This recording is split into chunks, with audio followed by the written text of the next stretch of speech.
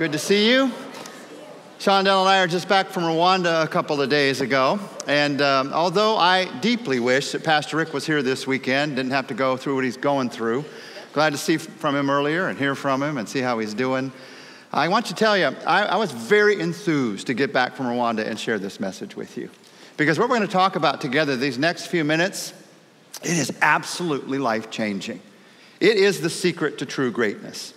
We're walking through what it means to see God's purposes be fulfilled in our lives through the church. God gave us the church as a place that you and I could learn and fulfill God's 5 purposes for our lives. We've been talking about worship. We've been talking about sharing. This weekend, we're going to talk about ministry, serving others, which is the secret to greatness. Serving is the secret to greatness. That's what Jesus taught us. In Matthew 23:11, first verse in your outline. If you're here the first time in your program, there's an outline with some notes that go along with what we're going to talk about. Verses will also be up on the screen. And Jesus said in Matthew 23:11, the greatest among you will be your servant. The greatest among you will be your servant. Now, the greatest servant who ever walked this earth was Jesus Christ. And Jesus says, I'm the greatest person that ever lived, God in human flesh, and I want to model for you. I want to show you that there's nothing greater than serving. So in Mark 10:45, Jesus says, for even the Son of Man, that's Jesus referring to himself, the Son of Man did not come to be served, but to serve, and to give his life as a ransom for many. Jesus was the greatest servant, and Jesus had the greatest impact. And he says to you and I, you want to have the greatest impact with your life? It comes through great service. This is true in any area of life. You don't have to be in church to realize how important it is to serve people. Any boss knows that if you're going to be a good boss, you got to serve the people that work for you. Any business knows that if you're going to be a good business, you got to serve the customer. Just a few quotes about that. For those of you who are thinking, hey, I'm like in business, I'm in the world, I don't know, this service thing, I don't really have time for it. You better make time for it because it really is the secret to greatness in any area of life. Inc. magazine says, the mission, you got to form the mission of your company around how your business will serve others. Harvard Business Review says, learn to be a servant leader. Forbes says, customer service is the new marketing.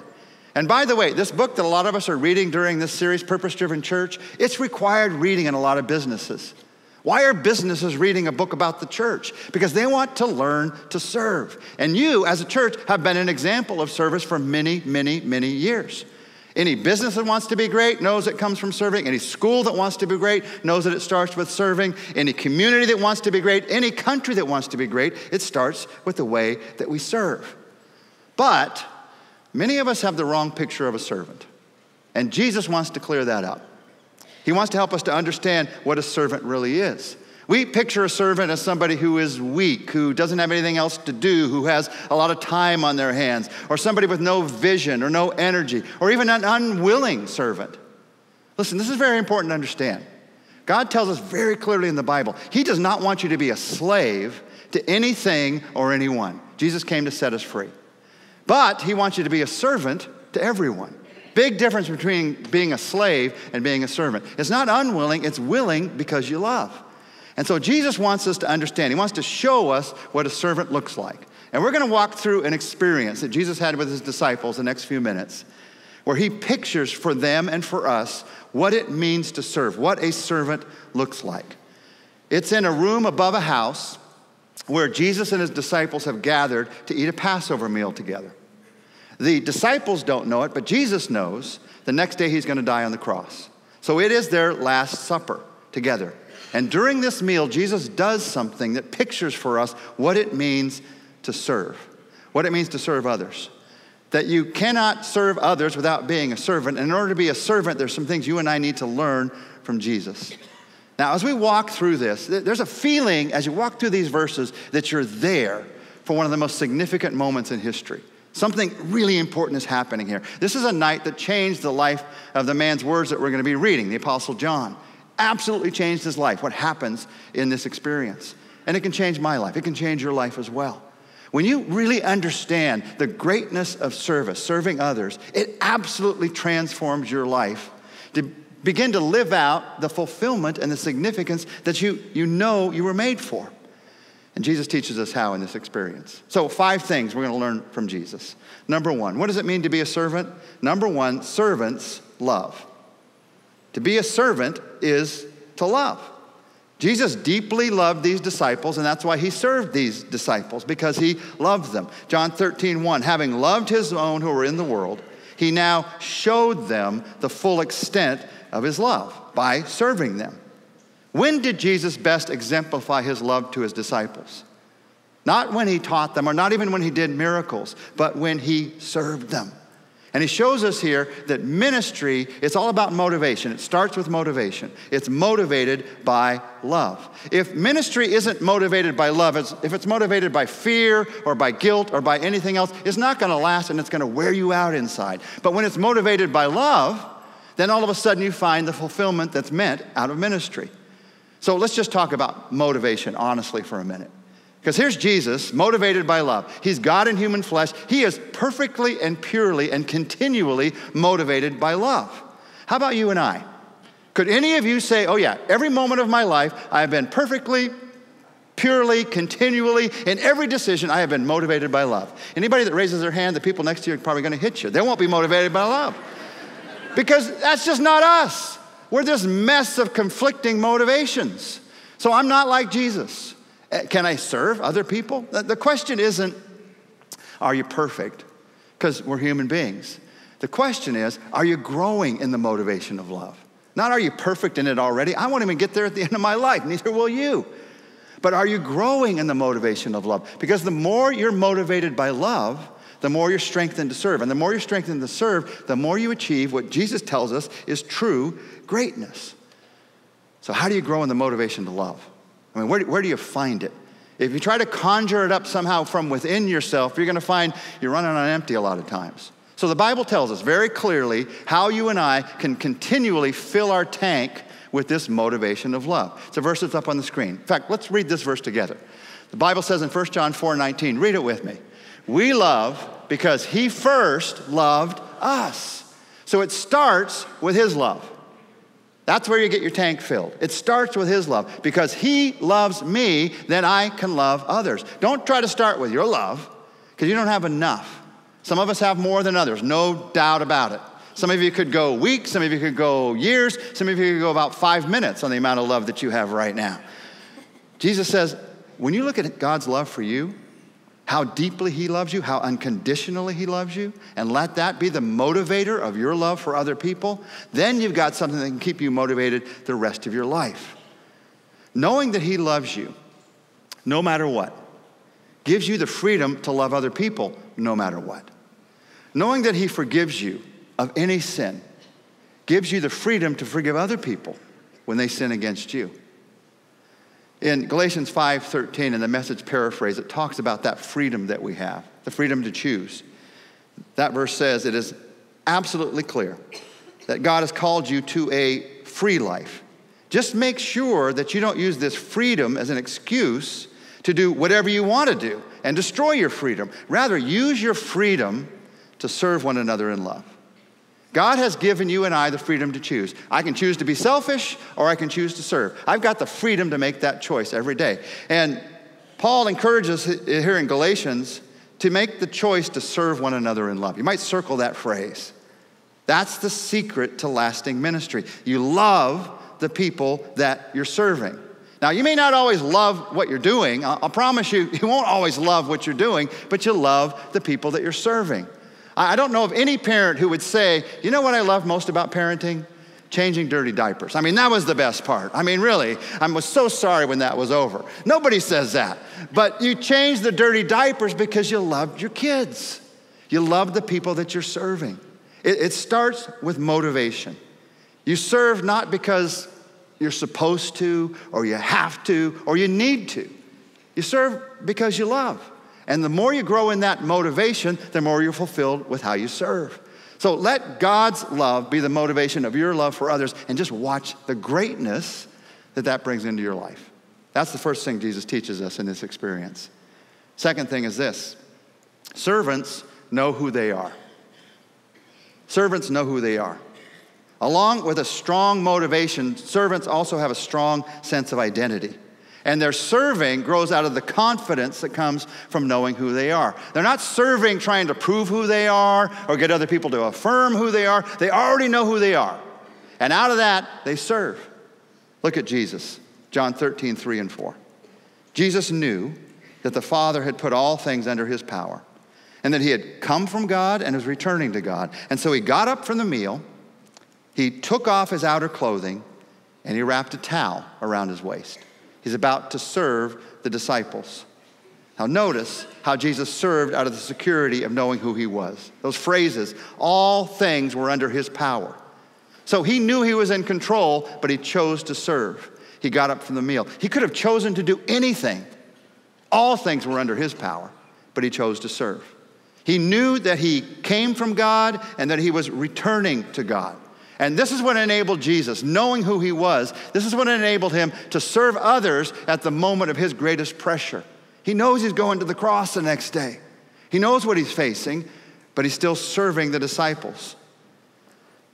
People who aren't confident of their identity, of God's love, and what it says to them about who they are, they don't make very good servants because they're always trying to prove themselves. Get something from other people that lets them know, hey, I'm okay. Well, when you try to serve other people and you're hoping they'll respond back, letting you know that you're okay, we've all been disappointed by that one, haven't we? How many parents have thought, I'm going to have a child just so they will affirm me? Any of you think that? That didn't work out too well, did it? This does not work. To serve well, you got to listen well to what God says about you and let that develop your identity. And I found personally that Satan constantly attacks my identity, tries to make me insecure about who I am, because then I'll focus on myself instead of looking around for the people who have needs and serving them. As we talk about this thing of identity, I think it's important to take just a minute to talk about the difference between being codependent and being a servant, because they can actually look just the same on the outside. If you're codependent, being codependent, very short definition, is doing something for someone hoping that will make you feel better about yourself. It's putting another person in the God position in your life. They're the one who's going to meet the needs of my life. And you can serve them when you feel that way, serve everybody in your life. You can look like the best servant in town. But on the inside, it's not because you have a strong identity, it's because you're trying to find an identity. It's entirely different than serving. Serving is starting with the strength that God loves me, that God meets my needs, and giving to others out of that strength. So when you talk about your identity, let's just get real practical about this. Who are you because of Jesus Christ? Some of you, you've never begun a relationship with Jesus Christ. So what I'm saying to you is, who could you be in Jesus Christ? What does God want to do to you, in you, for your life to transform you? Well, you look through the Bible and you see definition and explanation and clarification again and again and again about who we are in Jesus Christ. Who are you in Jesus Christ? God says, you're the light of the world. You're a child of God. You are Christ's friend. You can say, he's my best friend. You are chosen of God. You are adopted by God. You're an heir with Christ. That's who you are. You're God's dwelling place. You are God's workmanship. You are a victorious new creation. We could go on and on and on about who we are in Christ. We live in a day where there's a lot of identity theft. And spiritually, there's a lot of identity theft that's going on. Every day, Satan is trying to steal from you this sense of identity, your true identity of who you are in Christ. All he has to do is get you to listen to circumstances and what they say about you, or other people and what they say about you, to steal your identity. But anytime you go back to listening to God and what he says about you, then you strengthen your identity. Then you become the kind of servant that God wants you to be. Servants know who they are. It's the third thing Jesus teaches us as we walk through what happened this night. He teaches us, this is the simple core issue of what service really is. Servants meet needs. That's what it means to serve. If I'm serving, it means I'm meeting somebody's need. That's at the core of ministry and service. Ministry is when I choose to meet a need in your life, when you choose to meet a need in my life. And Jesus met a need in the lives of the disciples that night. It was an obvious need. They all had dirty feet. It was one of the most obvious needs of that day because there were no paved roads or sidewalks. So you walked around on dirt all day. And when you came into the house, you had dirty feet. And unless somebody washed your feet, the house got filled with mud. So they'd prepared this Passover meal. Somebody had got the lamb, somebody had got all the place settings, somebody had gotten the wine and the glasses, and it was all set except this room that somebody had loaned to them. A servant didn't come with that room. So nobody was there to wash the disciples' feet as they walked in. They all had dirty feet. So they walk into the room and they start to play this game. Maybe you've played this game. It's the whose turn is it to serve game. You know what I'm talking about? That's the game where you go, okay, wait, I got the lamb, it's your turn to serve. You wash the feet. I set the table, it's your turn to serve. You wash the feet. I got the glasses, I got the wine, I did this, I did that. It's your turn to serve. Let me ask you a question. Do you see anything about turns in the Bible? Like love one another when it's your turn, or serve one another when it's your turn? I don't see anything about turns. It's just love. It's just serve. But they're playing this game, this whose turn is it to serve game. And Jesus walks into the room, he sees this, and here's what he does. John 13:5. After that, he poured water into a basin, and he began to wash his disciples' feet, drying them with the towel that was wrapped around him. So Jesus is scrubbing muddy men's feet. That is not a good job. Foot after foot after foot after foot. If I'm doing my math right, that's like 24 feet. There's 12 disciples. You can check that math later. He's scrubbing these feet again and again and again and again. He's meeting the need. God in human flesh washed dirty feet. He's showing us what ministry is all about. He's showing us that there's only one true kind of greatness, and it's the greatness of service. Now, why did Jesus wash their feet? Well, really two reasons. One, their hearts were proud. Second, their feet were dirty. Their hearts were proud. If they hadn't been prideful, one of them would have done it, but they didn't. They were all caught up in which one of them was the greatest. But he also washed their feet because there was a pressing need. Their feet were dirty.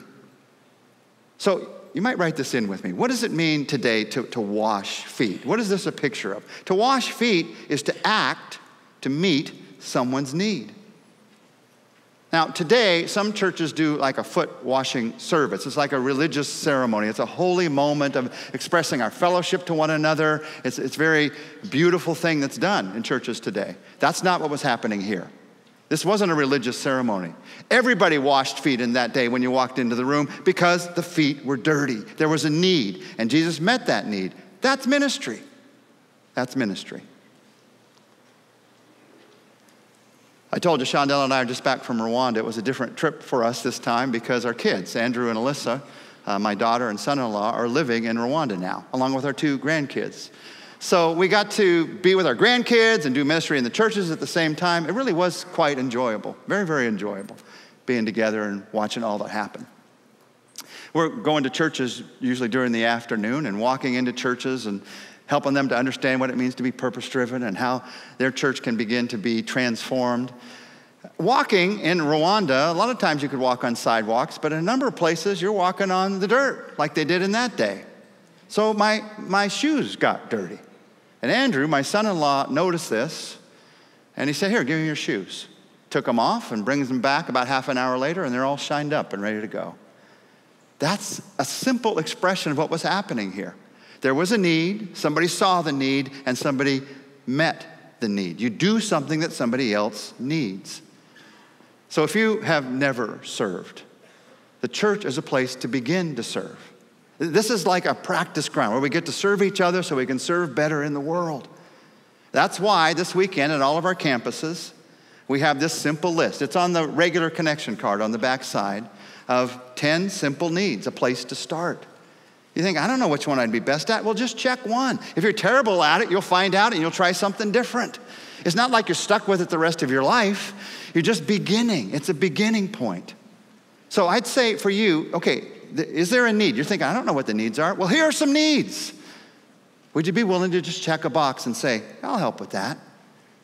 It's the path to greatness, this simple choice to begin to meet a need. Now, I got to explain something about ministry that's very important to understand. There are really, for all of us, two types of ministry that we need to be involved in.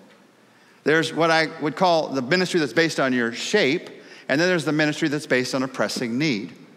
The ministry that's based on your shape is based on the way God has fashioned and formed you. You know, at Saddleback, we talk about SHAPE, spiritual gift, heart, abilities, personality, experiences. That those 5 things, when you look at them, you can see how God has formed you to uniquely have a ministry for the rest of your life that you're involved in. It may transform into this or to that, but it's going to fit your shape the rest of your life. And every one of us needs a lifetime ministry that involves how God has gifted us and formed us. That's one part of ministry. But just as important is a second part, a ministry that's based on a pressing need that's right in front of me. And when I see a need, I realize I need to meet that need. Sometimes we get confused and think, well, okay, if shape is what is my ministry, then if there's a pressing need, I can't do it if it's not in my shape. So you're walking along the church and you see some trash on the ground and you think, well, I'm not really shaped to pick up trash, so I'll wait for somebody who's shaped to do that. No, the church is dirty. You're here, you're part of the church, you pick up the trash. That's just what you do. Or you know a neighbor, an older neighbor, and they're having a hard time getting their trash container out every night. And you go by their house and say, hey, would you mind if I took your trash container out for you? That's a pressing need. Or even better, you say, would you mind if my kids took the trash container out for you? That'd be even better, wouldn't it? That'd be great. I'm joking about that, but the truth is, there's nothing better than ministering together with your kids, helping your kids to get involved in ministry. I know a ton of people in our area who have said to me, we made a mistake. When our kids were young, we said that our ministry was serving our kids. But because all we did was serve our kids started to get pretty selfish. They didn't realize that we got to serve others. If I could do it again, I'd spend more time serving with my kids. So anytime you can make the choice to do that, you're building true greatness into their lives. Because Jesus said service is the key to greatness. So servants meet needs. Number 4, what does Jesus teach us in this experience? He teaches us that servants serve imperfect people. Because that's the only kind of people that there are, imperfect people. Because we serve imperfect people, that causes us to face disappointment when we serve, because they're going to let you down sometimes. Because we serve imperfect people, that causes us to face sometimes deep hurt and pain as we serve, because they might even reject the way that you're trying to serve. And Jesus shows us in the way that he served the disciples that we all are called to serve imperfect people. I mean, Jesus was serving imperfect people when he washed these feet. Let's just go through the list together. First, the whole group. He washed the disciples' feet. These were the disciples that walked into the room that night and started with an argument. They come into the room and they start arguing about who's the greatest. Luke 22:24, there in your outline. A dispute arose among them as to which one was considered to be the greatest. This is happening that night, that very night. When Jesus walks into that room, maybe the picture you have of the upper room where they had the Last Supper, maybe the picture you have isn't quite the picture of what really happened. Like it's this worshipful place with hushed tones and everybody really is focusing in on Jesus. That's not how it was at all. We get our picture from Da Vinci's painting. It wasn't like they hey guys, all line up on one side so I can take the picture. It wasn't like that at all.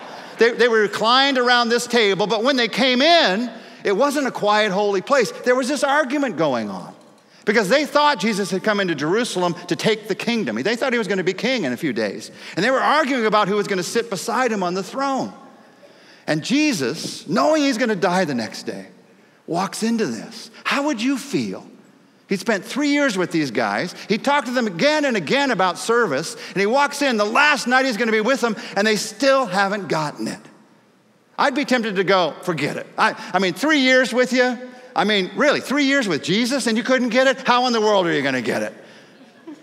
But instead, he serves them. He served people who were imperfect. Truth of the matter is, people will disappoint you as you serve. But that's not why you're serving, for their affirmation. You're serving because of God's love for you and the difference it can make in somebody else's life. People will disappoint you, but you can choose to keep serving. Don't let that disappointment steal from you the greatness of serving others. When you think about whose feet Jesus washed that night, he washed Judas's feet.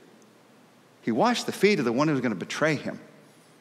John 13:2, that evening meal was being served, and the devil had already prompted Judas Iscariot, son of Simon, to betray Jesus. So Judas knew he was going to betray Jesus, and Jesus knew that Judas was going to betray Jesus, and he's washing his feet. The whole meal is an appeal to Judas. He washes his feet, he sits beside him, he dips his hand in the bowl with him, but Judas decides to betray him. He fails Jesus, and still Jesus serves him. People will fail you, but you can keep serving people. And don't let the fact that somebody has failed you as you serve them steal from you, take away from you the joy of serving. I know a lot of people, somebody's failed them and they just backed off. They go, I'll just keep coming to church, but no more serving. I don't want to be hurt again. Well, maybe, just maybe, you were trying to get too much identity from them. Or maybe the hurt that they brought into your life needed some time for healing. And maybe that time has passed. And now it's time to get serving again, because that's where true greatness is found. He washed Judas's feet. He also washed Peter's feet. Even though Peter told him not to, he washed Peter's feet.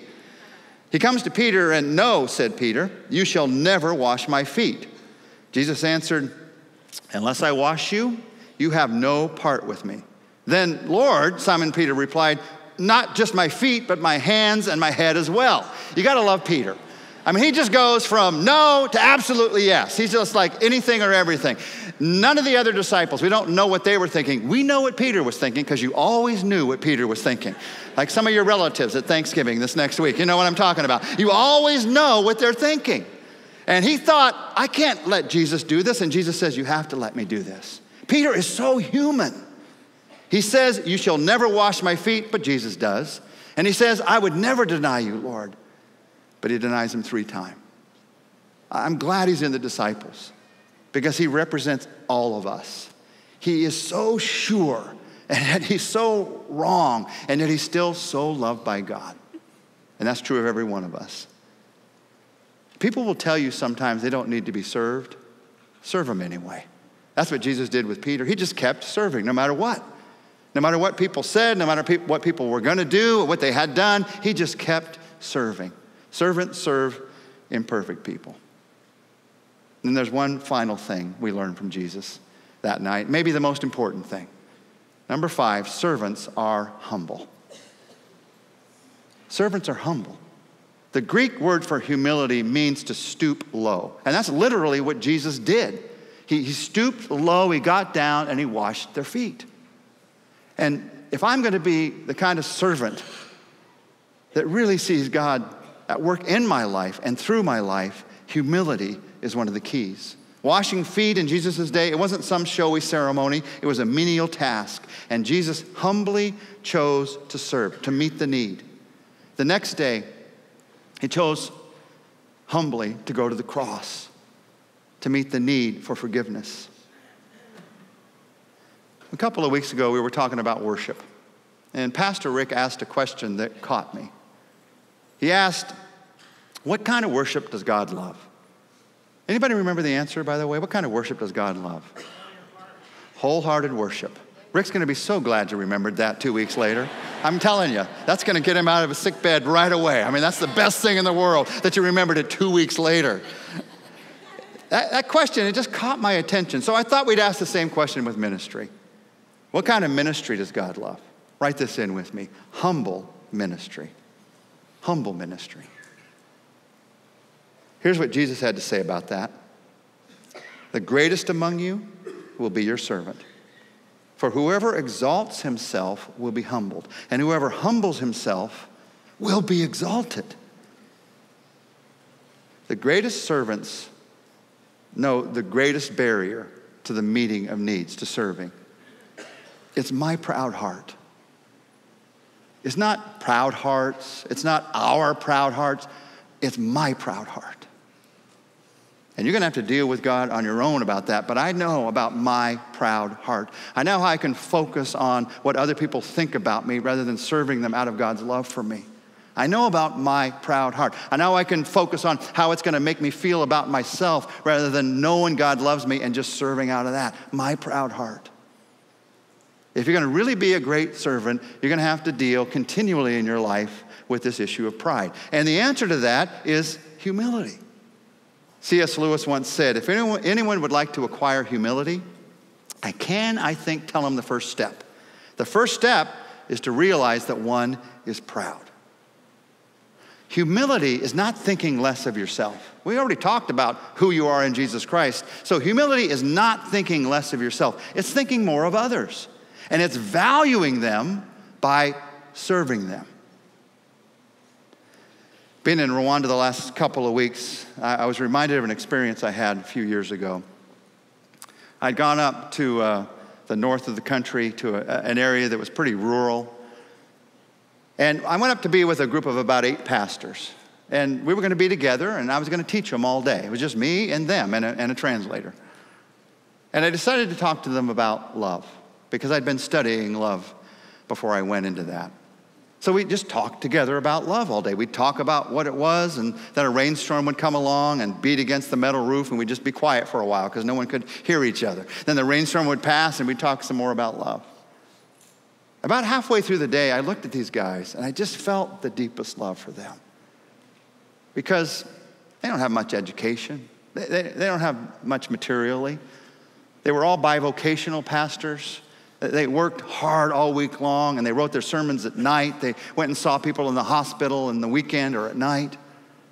And I just thought of how much they had sacrificed to be able to serve the people that they were serving. And the thought came to me that when we get to heaven, it would be my greatest joy if heaven was just being able to serve these men some tea.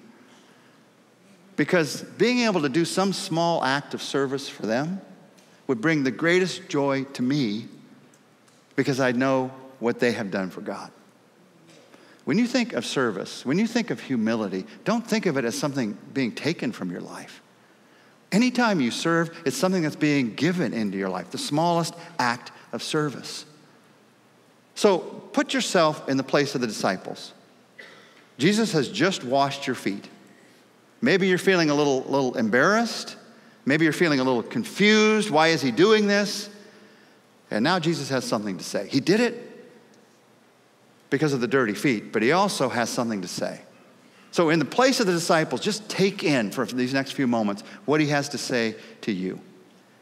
When he'd finished washing their feet, he put on his clothes and he returned to his place. Do you understand what I have done for you? He asked them. You call me teacher and Lord, and rightly so, for that is what I am. Now that I, your Lord and teacher, have washed your feet, you also should wash one another's feet. I have set you an example so that you should do as I've done for you. Wash one another's feet. He's talking about serving the need. When they walked into that room, that upper room that night, everything was there, prepared for someone to serve. The pitcher of water was there. The wash basin was there. The linen cloth was there.